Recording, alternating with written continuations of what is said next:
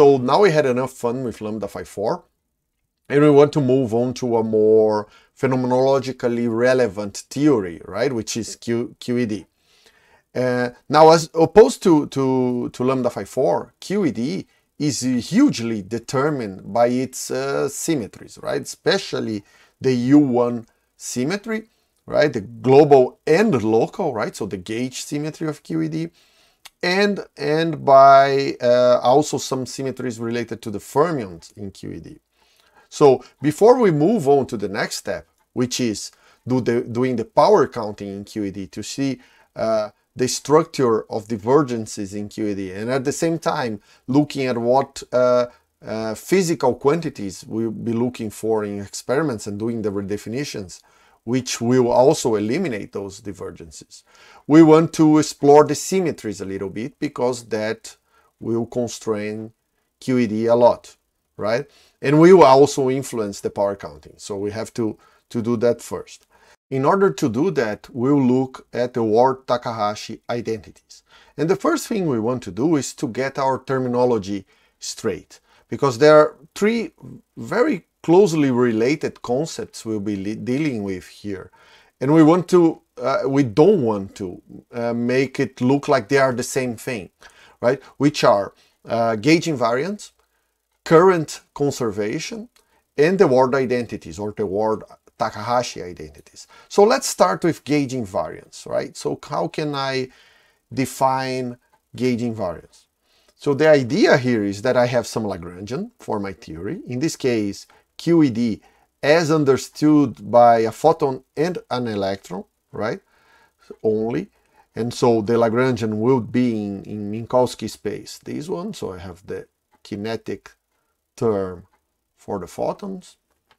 I have the fermionic kinetic term, and also the covariant derivative appears here. So you have also the interaction with the photon. Let me put these in another color because these are the bare before renormalization, right? These are the coupling constant, the charge before any renormalization, and also a mass term also before any renormalization of the fermionic field, right? So this is what I'm calling QED for the length of the next few videos, right?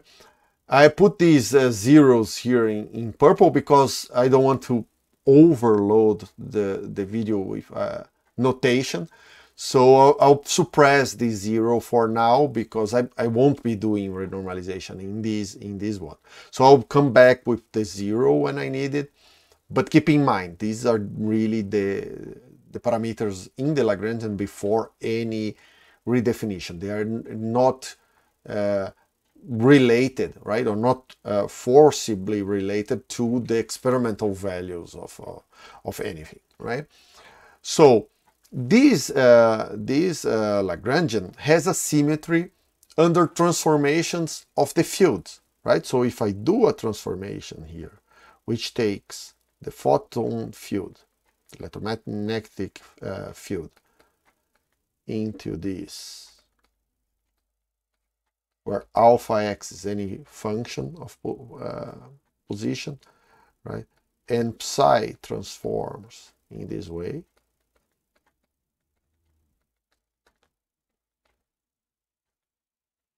Of course, here I have in mind the infinitesimal transformation, right? So alpha is small, that's why I'm writing it in this way, right? Then this Lagrangian goes into the same Lagrangian, right? So this Lagrangian is invariant under this particular transformation, and that's what I'm calling gauge invariance. So gauge invariance. So this is a property of the Lagrangian under a transformation of the fields, right? So that's the first concept. The second one is current conservation, right? So we know that this local transformation also contains a global transformation. It's the particular case where alpha x is just alpha, just a constant independent of position, right? And that implies by Nether's theorem, right, that there is a conserved current. So this invariance of the Lagrangian implies an invariance of the action, right? And then by Nether's theorem, you have a conserved current associated with that transformation. And in this case, the current is just psi bar of x, gamma mu psi of x, right?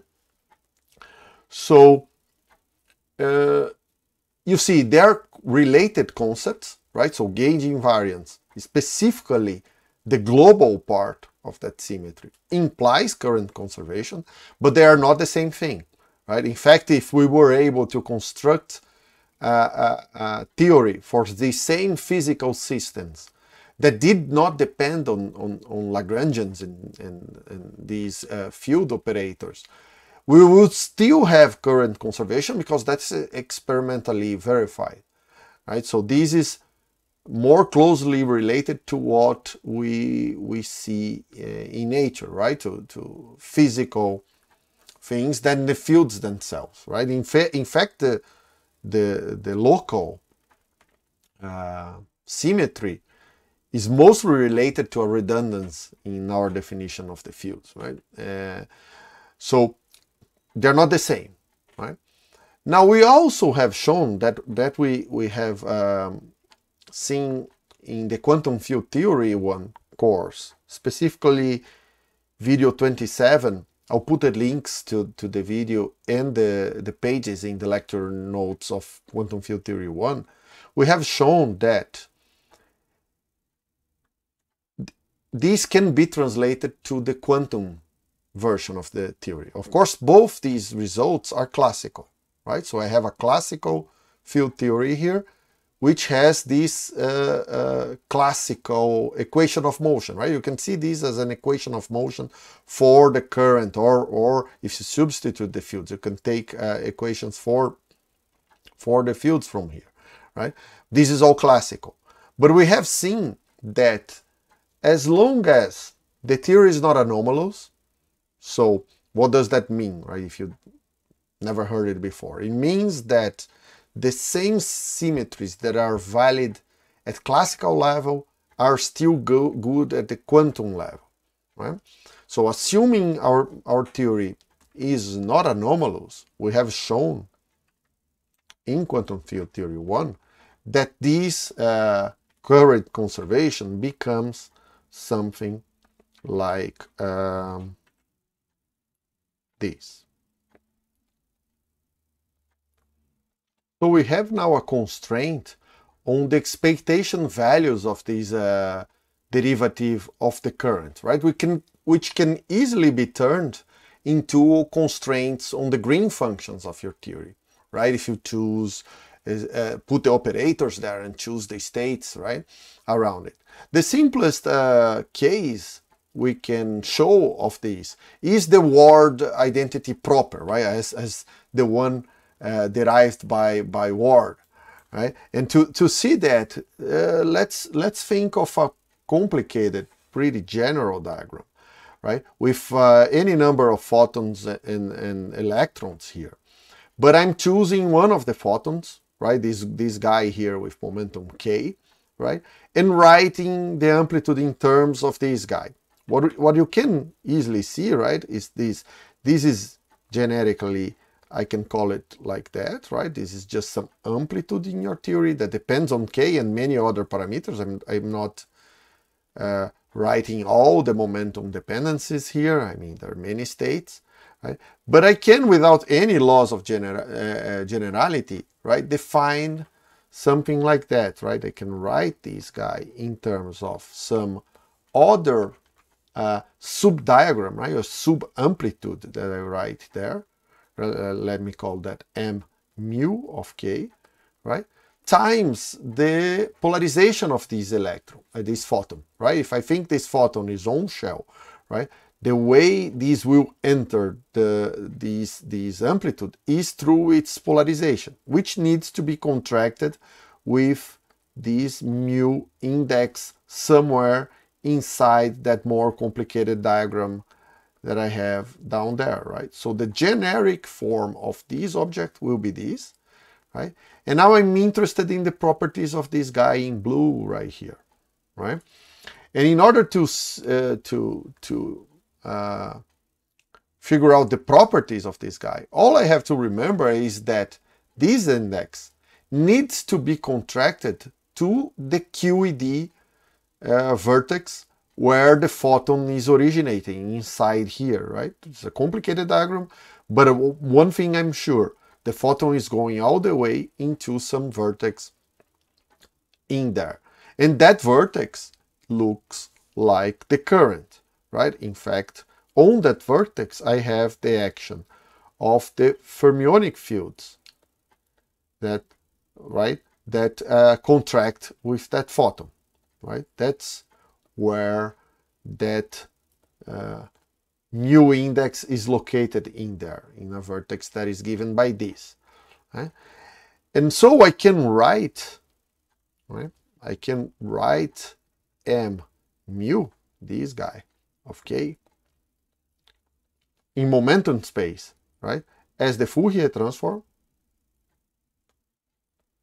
because I know the momentum going into that vertex, right? And x is just the position I'm choosing for that vertex, right, of the expectation value of j mu x I, right? And here, these states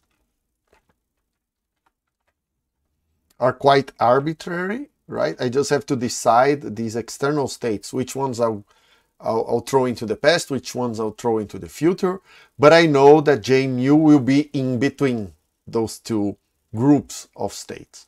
So these initial and final states are subsets of these external legs, and I don't care too much how many are in one direction or the other, right? This is pretty generic so far.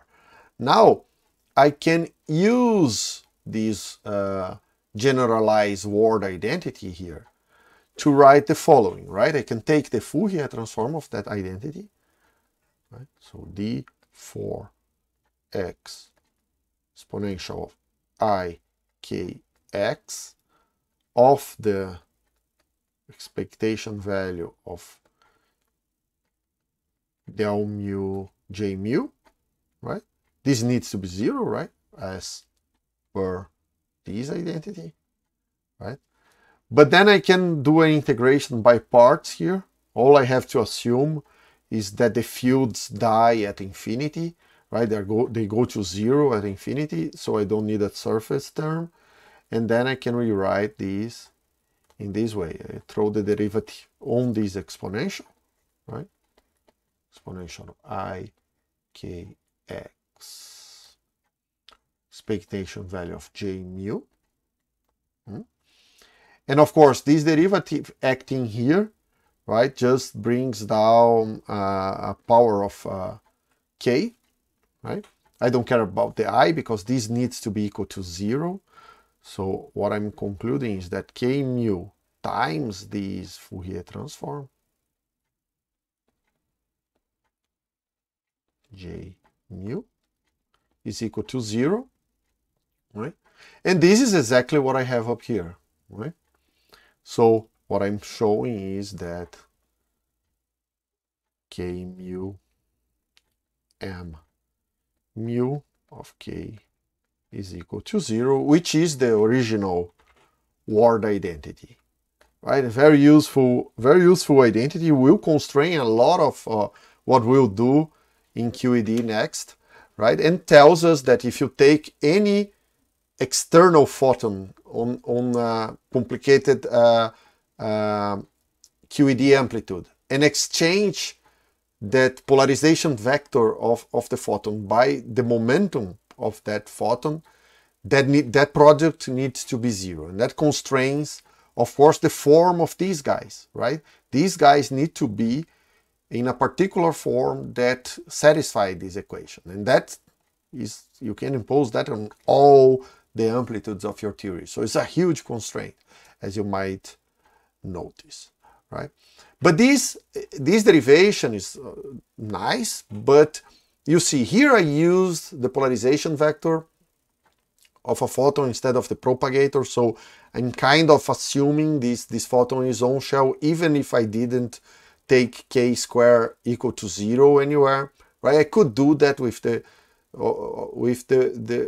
propagator too, but I didn't, right? And also this comes straight from the global symmetry, right? I didn't use the local symmetry. We want to do something more general, which is the Ward-Takahashi identity. But I want also to keep this flow of the logic here clear, right? Before we go forward, which is the invariance in the Lagrangian implies current conservation, right? If you are doing field theory in terms of Lagrangians, right?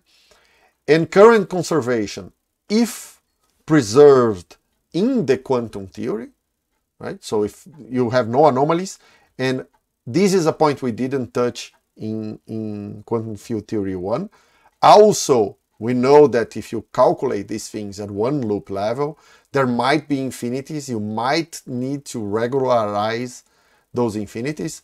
And this connection between these two equations, right, this thing here,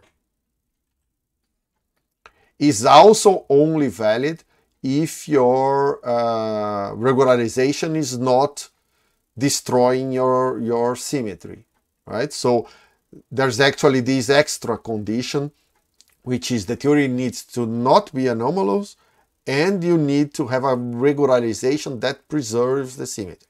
That second one is not so important in the sense that we'll choose regularizations that do that.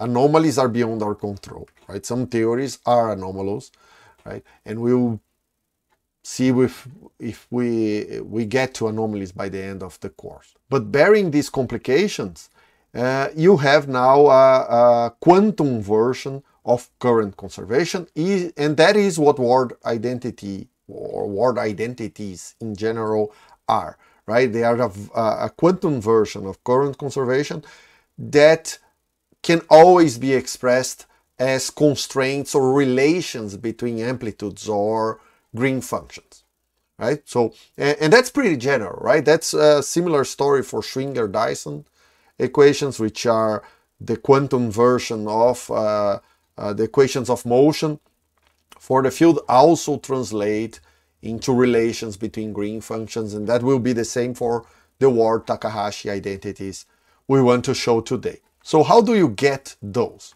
right? What we want to do now is to use the full gauge invariance of the theory, right?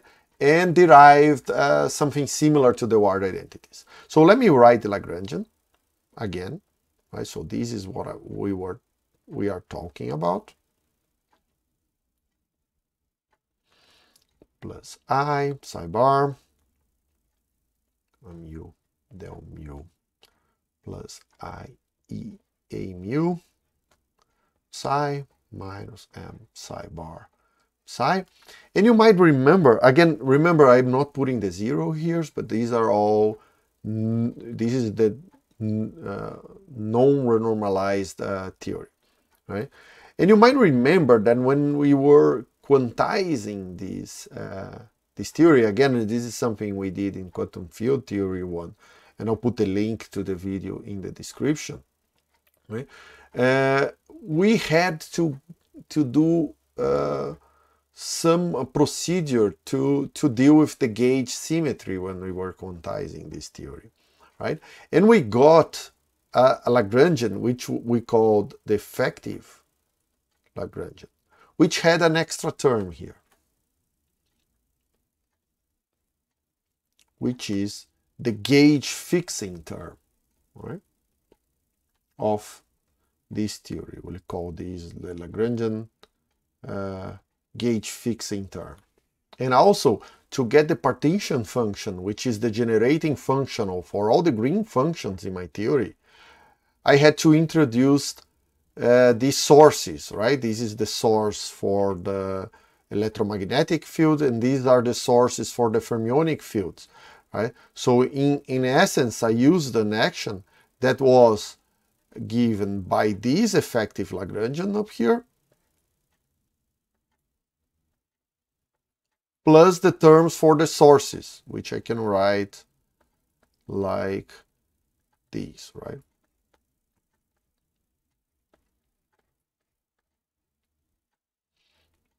And of course, by looking at these forms, especially these terms in red, let me put these guys in red too, right?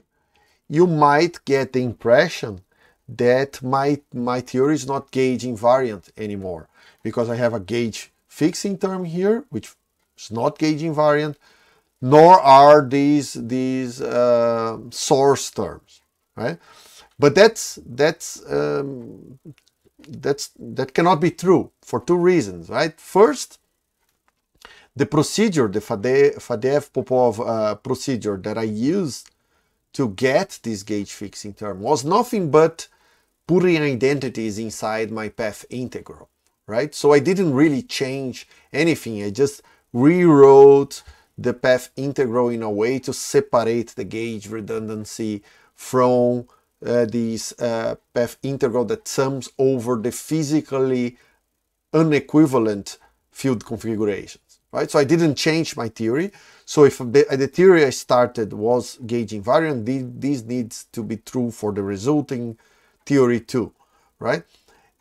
And also the sources, right? These are just fictitious sources that I'm putting in to write a generating functional, right? And in the end, my theory should not depend on these guys, nor should I break gauge invariance with sources that in the end I'm taking to zero anyway, right?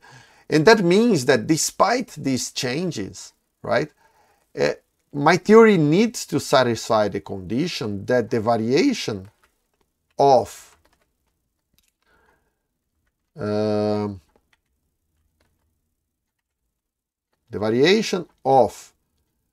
the partition function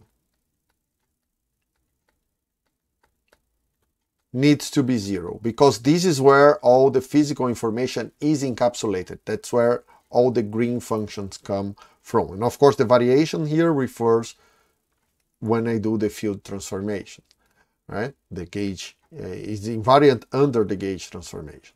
It's important to not be confused by this, because that's the condition I'm using to derive the Ward-Takahashi identities. But I'm not really imposing this. This is more like a consistency test of my procedure, right? I don't have to impose this. In fact, you could, in principle, calculate a number of green functions, and these would come out naturally without having to be imposed on your theory. In fact, if you look, for instance, Peskin and Schroeder's book, they derive the Ward-Takahashi identities without even referring to the Lagrangian, right? The reason I like this approach is that we get to a more general version of the Ward-Takahashi identities, which then can be particularized to the version that Peskin gets, for instance. Right? So don't be confused by this. This is not something I'm imposing. Is just a consistency demand, right? It's a test that I didn't do anything wrong before. But what does that imply, right? If my theory is well behaved and I did nothing wrong, this needs to be true. And now this imposes a constraint on how these changes will appear, because this part of the Lagrangian does not transform at all. So I don't have to worry about it. It's already invariant and gauge transformations. But now I need to look at how these parts in red transform and see what kind of constraint I get if I know this is true, right? So let's see how the gauge fixing term transforms. So this part right here,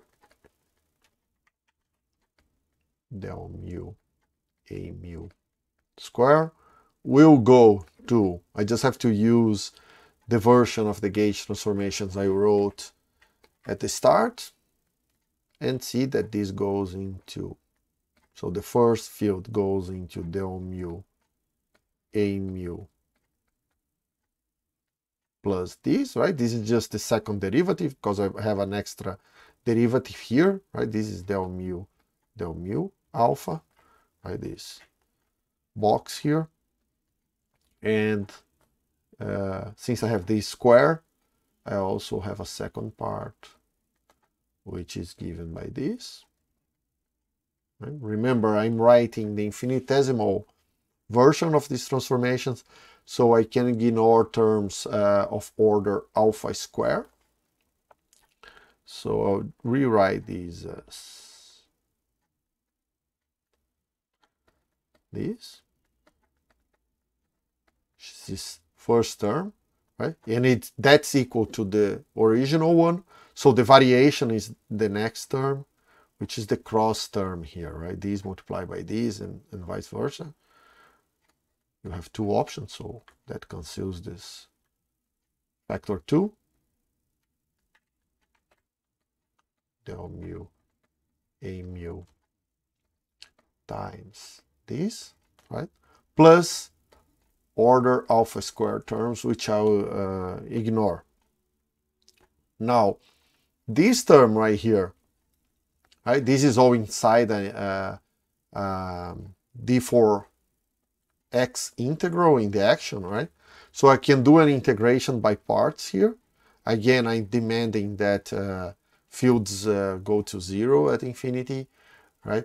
And throw these two derivatives that I have here into the vector potential, right?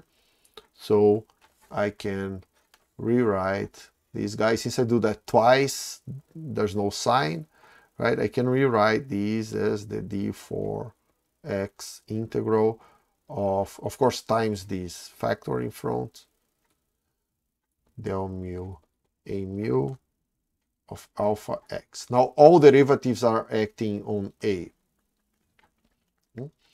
Now I have to do the same. This blue part here times -1 over psi is the variation of the gauge fixing part.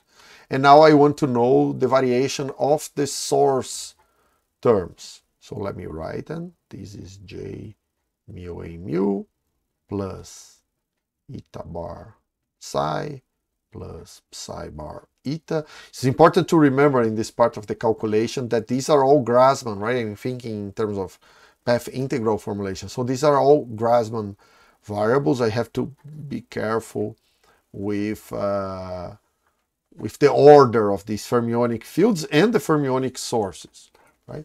And I can call these the source terms, right? I call it LF because source in Portuguese is starts with letter F, right? So this goes again into the same LF, right?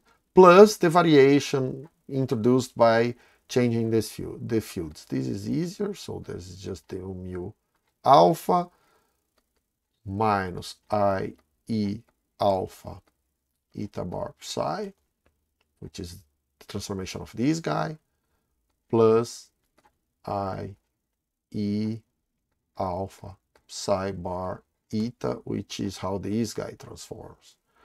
Right? Again, I want to do integration by parts here.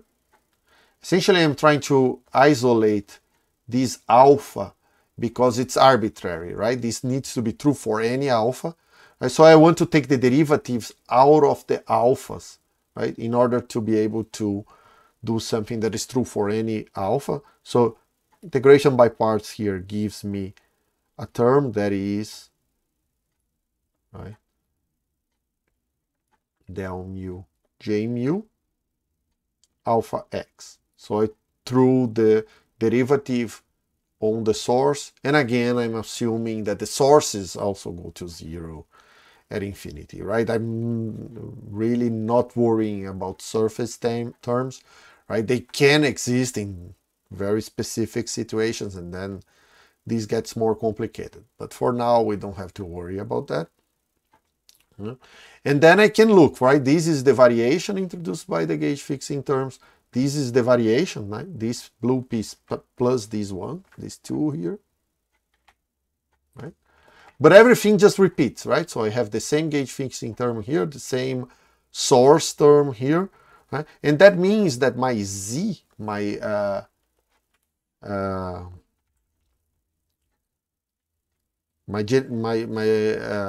generating functional, right? My partition function, right? Which is defined by this path integral, some normalization of the path integral over all these three fields of the exponential of the action, right? Will go to, under the gauge transformation, these will become just, let me copy this, right? The same action plus the exponential of I, let me write it like this just to get more space, the exponential of I times the variation of S that comes from the blue terms I wrote above. So this will be the integral in d for x, and now I just have to copy all those terms here. This is coming from the gauge fixing part, these three derivatives acting on a mu. Now the part from the source, this one, minus del mu j mu. Now the part from the fermionic fields, sources actually, minus IE here, eta bar psi plus IE, right here, IE psi bar eta, right? And of course this is all multiplying alpha of x, which I conveniently factored out, right? So this is the variation of z is given only by this part. In fact, I could, again, since alpha is small, right, I could expand this exponential and rewrite this is, so z goes into z plus, which is the first term in the exponential here is just 1, right? So get z again, plus the variation, that is all of these, right? So let me copy the path integrals and then this whole thing times the original exponential of the action, right? And this is the variation of z, right? This whole thing here, all of this. Now I can think of this piece in brackets here as an operator acting on this exponential, specifically in the source terms in this exponential. All I have to do is exchange the fields by derivatives on the sources, right? We used this trick many times before, since in the source, the only way the sources appear here is in linear terms, like multiplications of the source by the field. It's very easy to exchange the fields in this term by derivatives. I just have to be careful in the case of the fermions, right? Because they are anti-commuting variables. So psi is easy. Psi I just exchange by 1 over I. I have to compensate for this I up here, right? Derivative in eta bar, right? But psi bar I have to exchange by minus 1 over I del eta, because psi bar is to the right of the eta, right? Actually, eta is to the right of the psi bar in the source term, so the derivative must go through these, and there's an extra sign. For mu, I don't have this complication, so I just exchange that again for 1 over I, the derivative in j mu, right? And once I do that, right? These fields now, they are just derivatives. They do not depend on the fields themselves. So I can take this whole piece, right, outside the path integral, right? So I'm defining now this operator. Let me write it here. This operator, which is now written in terms of the derivatives in the sources.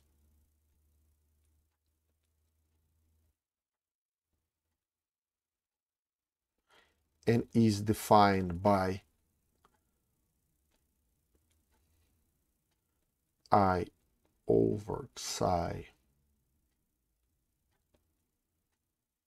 mu a mu. Oh, sorry. That's what I'm doing, right? I'm exchanging the field for the derivative. I absorb a sign by bringing I to the numerator. This is the only one that does not change because it didn't involve the field, just the source. And then this whole part, I already had some I's here. I have to do it consistently. I hope the signs are right. But this is what I get, right?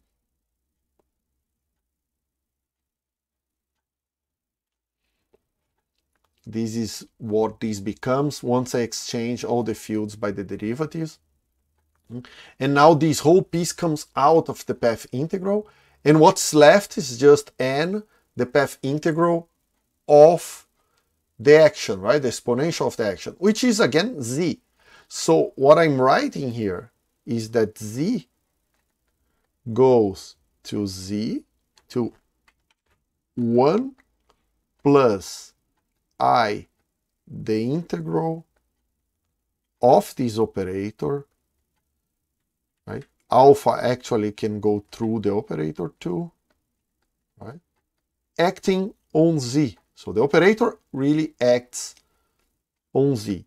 And now the condition, right? Remember the condition I wanted at the start was this, right? Becomes, of course, just that operator acting on z should be 0, cross the 0 here. So I'm not confused with the operators, right? So this is 0. So the equation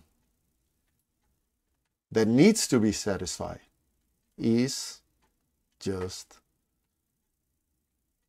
this one, right? Again, this is a consistency demand I'm making from my theory, but it actually allows me to glimpse a lot on the form that the green functions that come out of the z must have to be consistent with gauge invariance. Right? Now I want to exchange z for w, which is the generating functional of the connected functions. Right? This is something, again, I define in quantum field theory 1. I'll put a link to the video in the description. Right? You might remember this. Just keep in mind, over in quantum field theory 1, we were doing everything in Euclidean space, so that I is not there, right? It's just the exponential of w or minus w, I don't remember. Now, if I substitute this here, I get an equation for w, right? So I could just have to put the exponential there and apply these derivatives to w, right? Because w has sources in there too. That one becomes, again, there's an extra I that goes down with the w, so this is eliminated in favor of minus 1 over psi. Same thing again, but now w is here,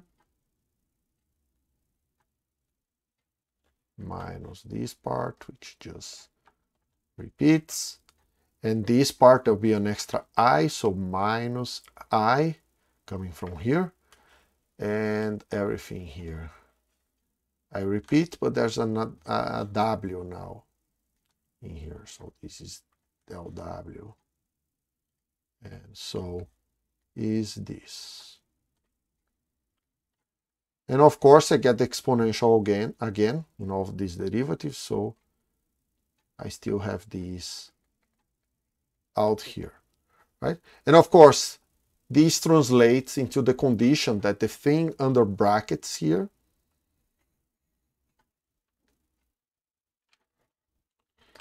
needs to be 0, right? So this thing needs to be 0. I just invert this one, which gives me a plus sign because these are all anti-commuting objects. And of course, since this is the generator of connected functions, right? This condition will translate into relations between connected functions. But we can make these even better, right? Because we're really interested here in the 1pi functions, not the connected one. But we also saw, right, in quantum field theory 1, again, I'll put a link to all of these quantum field theory 1 prerequisites to this thing in the description. We saw that we can get from the generator of the connected functions to the generating functional of the 1pi functions by doing a Legendre transform, right? Which in this case I'll define like this. There's some freedom with the signs here, so be careful when comparing books, right? Here I'm following quite closely Ryder's book, and he defined this Legendre transform with a minus sign in this case. J mu minus d4x eta bar psi classical. So this strange symbol here is CL in my bad written. But this is the object connected to the sources in the Legendre transform, right? And they go to 0 as the sources go to 0 too. So the same way the generating functional for the connected functions is given in terms of the sources, this generating functional for the 1pi functions is given in terms of these classical fields, right? Which really can be interpreted as classical fields in a sense in the presence of sources, right? But here they are just all going to 0 at the end, right? And from this transform, you get relations between the sources and the classical fields, which are these. Again, you have to be careful with the Grassmann character of the fermionic fields and the fermionic sources, but these are the relations you get, right? You just have to take derivatives in these and you get these relations. So this is minus j mu, and conversely, the derivative of w in relation to j mu is a mu classical. Same thing goes for the fermionic fields with a few sign changes here and there, which you can check, which is plus eta bar del w del eta bar psi classical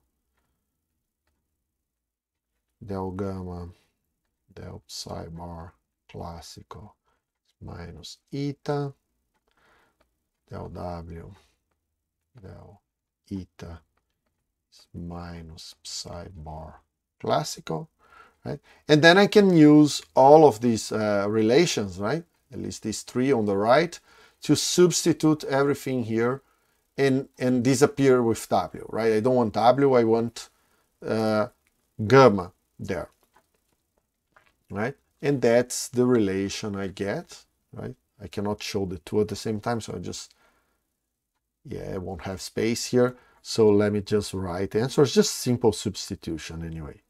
Right? This is minus 1 psi, all the derivatives,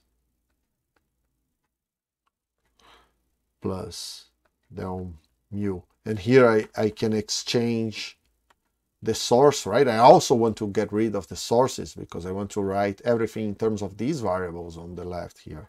So I have to replace j mu by del gamma del a mu classical, and the sign is right, minus I e del gamma del psi classical plus psi bar classical del gamma del psi bar equal to 0, right? So let me put a box around here, this, because this is the generalized Ward-Takahashi relation, right? A very general version of it. Now, this is pretty neat, right? Because I know that if I want to obtain any 1pi function in my theory, all I have to do is to apply a certain number of these functional derivatives on this gamma, right? Suppose I was interested in the 1pi functions with 4 external functions, right? All I have to do is to look at this guy, right, with 4 fields here, right? The classical fields. Yeah? And I can apply that to both sides of this equation, right? And make this object appear here. Of course, I'll get other objects too. And that's where the relations between these different 1pi functions will come from, right? Just to give an example, suppose we were interested in a relation where this guy here appears, right? A 1pi function, a 3-point 1pi function in QED that involves 2 fermions and a photon, right? So what I'm interested in is the object that comes from this combination of derivatives. Psi bar and psi, everything is the classical version. Right? I'm interested in this object. Since I already have here one derivative in the photon, right? I'm sure that if I apply these other 2 derivatives here, right? The one in the psi bar classical and the one in psi classical, then this object will appear here. And I want to see what else appears, right? So let's do that. Let's take a look at what happens if I take this equation and apply del psi. Let's give name to this guy. So I have to decide on the position of all these derivatives, right? When I do these functional derivatives, I introduce a dependency on some position here. So I assume the one here is x, right? And I'll call the one for the psi classical y1, and the one for the psi bar classical x1. And the one already there will be x, which is the only position here. So these derivatives here are also derivatives with respect to x position, right? So now, the first thing, these derivatives won't do anything here. This will be just 0 because this term does not depend on psi or psi bar classical, right? On this piece, they will generate what I want, right? So I have 3 derivatives acting on gamma, and that's exactly the object I'm interested in. So I have to see what they do here, right? I want to see what happens when I apply these derivatives here, right? So just to give an example, right? Let's do these schematically. Let's look at the first term, and then the second term is very similar, right? I'm interested in doing del psi. Let me copy this just not to write everything again. Let me put this to the side. And what I'm trying to look at is what happens when I do this. Del gamma, del psi classical, psi classical, right? And now I'm acting with these guys here, right? So let me act with this guy first, right? It goes over here. That's a minus sign since I'm talking about Grassmann variables, right? And I'm also bringing this psi classical to this side. That's another minus sign.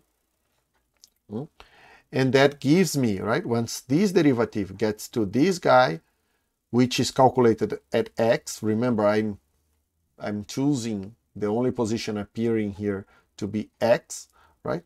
So the derivative of psi classical x in relation to psi classical at y1, right, will give me a Dirac delta of x minus y1 times this guy, right, which I brought to the right.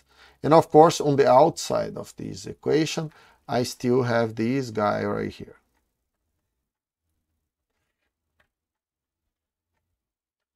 So this is what I got here, right? And then I move this guy inside. Of course, it will act on gamma. But and that will give me a 2-point 1pi function here, right? Which I defined before. If you look for fermions, right? This is defined as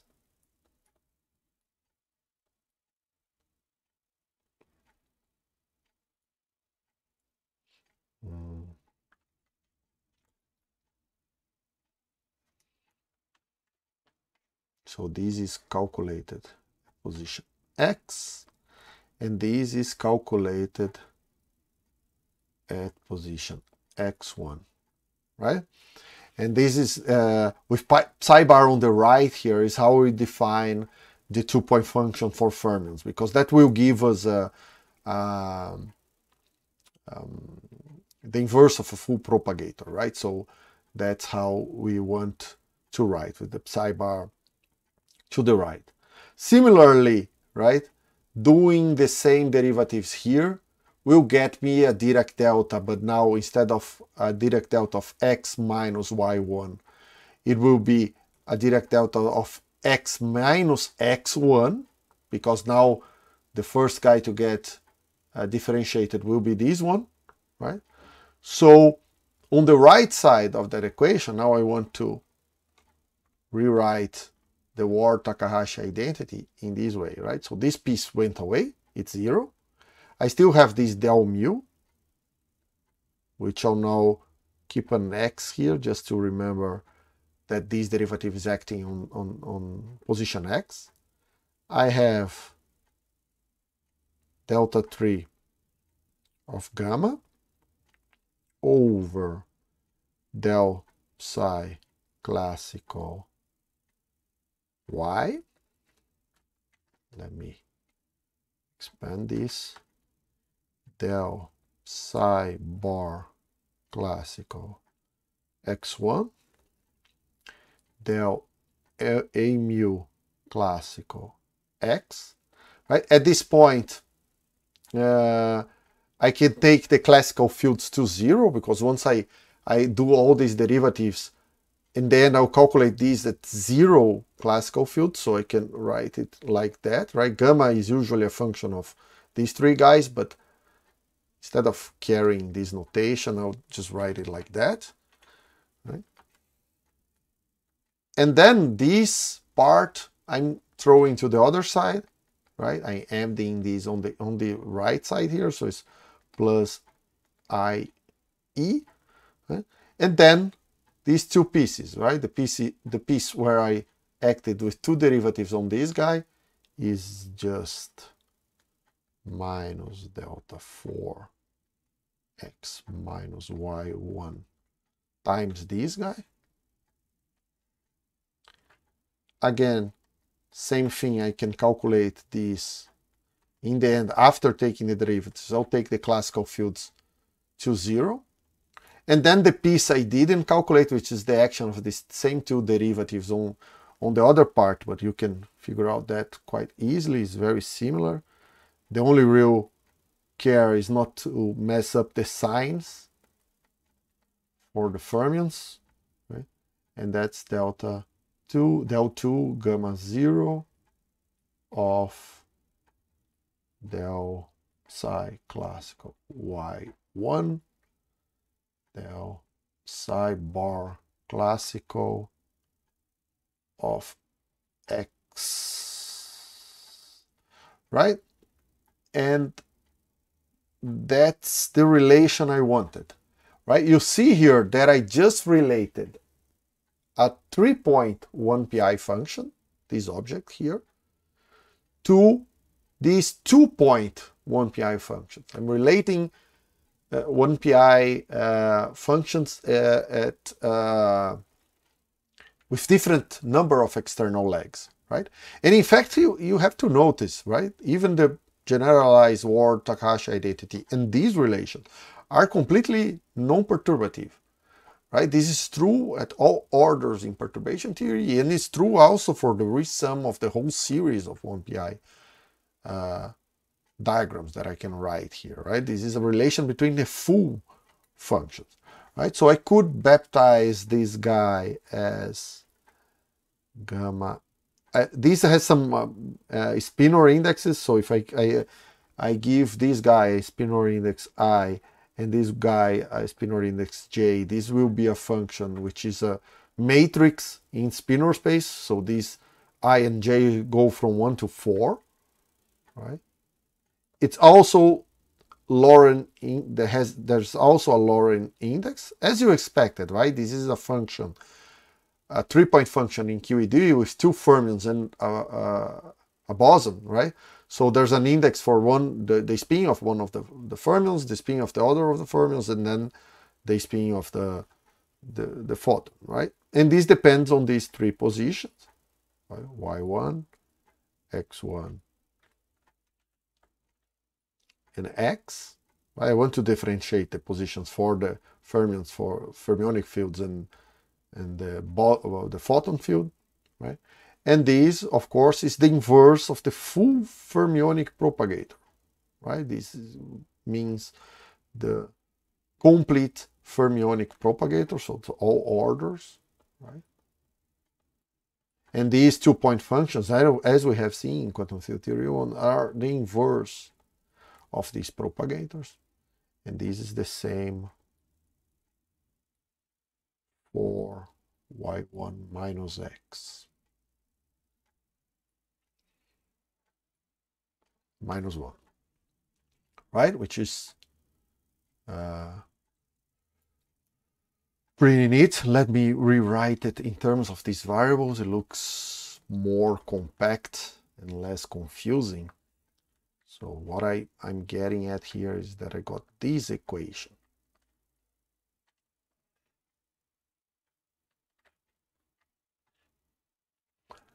I exchanged the order here to get rid of this minus sign, so this comes to the right. So this guy goes here, and then this other guy goes here. And let me remove all the colors and put a box around it, right? So this is a pretty important relation, but in position space, right? I would like to go to momentum space. Remember, I'm interested in this object, right, which you are usually looking at in momentum space. Right? And also this is good because it gives me what convention I'm using for the momenta. Right? So all I have to do is take a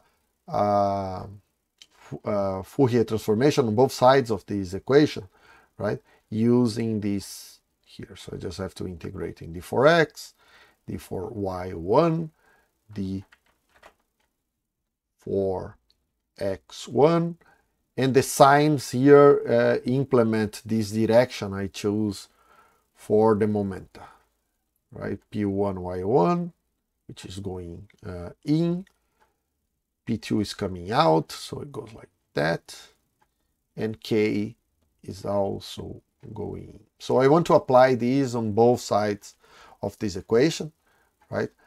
I won't do these very carefully, right? Because it's a lot of algebra.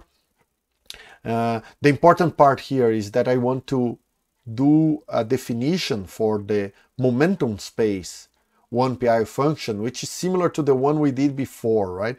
We didn't define this guy exactly like this because we wanted it multiplied by the electron charge and the factor of I. So what I'm defining here, right? This equation will define the momentum space 1pi function as the 2 pi fourth delta fourth of momentum conservation, right? Because that's always there, right? We know that once you do this Fourier transform on the right side, this will appear naturally, right? Once you do all the integrals, right? And I'll define the Fourier transform of this guy. Instead of just being gamma of the momentum, it will be minus IE, and that's what I'm defining, this object. Let's call this QED 3, meaning the 3.1pi function in QED. It depends on these indexes, same thing as the momentum space one, so I, J, and mu, and it depends on the momenta. Right? Of course, there's momentum conservation here, so it's really redundant. I just need 2 of those, but it's fine. Let's keep it like that. Right? And this is the equation that defines this. This will be the Fourier transform of this integral applied on this guy. We should have a 3 here that I disappeared with at some point. Right? This is to have the same definition. Remember, when we first talked about vertex functions, I said that the QED one will be given by expansion, right? Which was something like that, right? This guy would be minus IE gamma mu plus whatever comes from the loop corrections, right? I want this structure and to have this object match this one. That's why I'm pulling out this minus IE, just because it's convenient. So I know that this guy will be just gamma mu at first order in perturbation theory. It's just convenient, right? But most of the times you see Ward-Takahashi identities written is in terms of this guy, not one that it has charge included inside, right? So now I can use this definition applying the derivative here, so I have to apply a derivative to both sides, right? Of course, this derivative will go in here, right? It's the derivative in x, and will act on, so what I want is to, in that equation, what appears there is actually the Fourier transform of del mu x acting on this guy, right? So when I take the Fourier transform on both sides of this equation, I have the derivative of this guy, right? But again, I can do integration by parts here, throw this derivative acting on this exponential, right? And this will be equal to minus I k mu times all these things. This guy, right? Again, assuming I have no surface terms, right? And this is now this left hand side of this equation. So this is really just minus 2 pi to the fourth delta 4 Q1 plus K minus P2 charge K mu times gamma I J mu. The mu is contracted here, right? Q E D 3 P1 P2 K, right? If you do the Fourier transform on the right side carefully, right, you will get this expression. So you have the Fourier transform of those two terms there, right? And that will be this expression. I won't do it here, right? Because it's just too much algebra. And this is K plus P1 minus P2. The momentum space full propagator, inverse, of course, minus the same thing. So momentum conservation appears as expected, right? And this is SFC P2 minus 1. And then, of course, P2 can be exchanged because of this delta by P1 plus K. So now, if you equate this expression with this one, you can get rid of the momentum conservation of the factor of 2 pi to the 4th, right? And you get this expression, which is what we were looking for all along. So you have I here that I'm bringing to the left side of the equation. So this is just minus I K mu contracted with this. Put it here. It's equal. Also, the charge goes away. See, it's here and here. I'm here. I have to close the bracket here. And these two guys appear. Also, there's a sign, so I'm bringing this guy to the right and the other guy to the left. SF C P1 plus K